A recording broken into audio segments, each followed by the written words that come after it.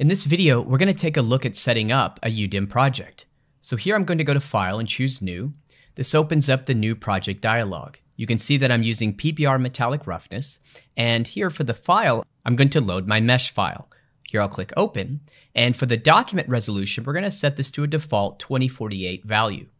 Now, here you'll notice that we have a new section for UV tile settings, and we have the Use UV Tile workflow enabled. Now with this workflow, we have two options. Preserve UV tile layout per material and enable painting across tiles is the new option. We also have this legacy option which will convert UV tiles into individual texture sets that was found in previous versions of Substance Painter.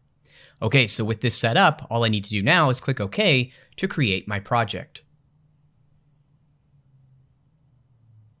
So now I have my 3D model loaded here in my project, and if we take a look here at my texture set list, you'll notice that we have a body, a cornea, and an iris. These are the three materials associated with this mesh file.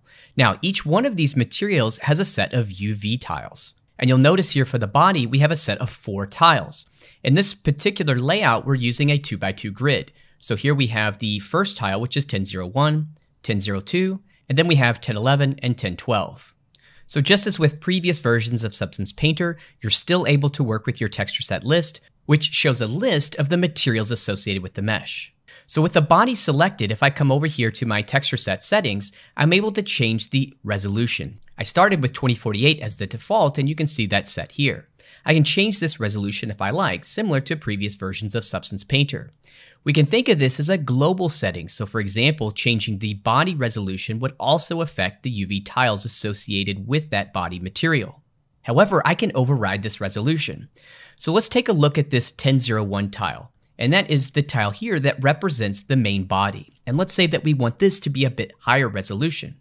Well, with the tile selected, I can come over here to my texture set settings, and now I have an option here to just change the resolution.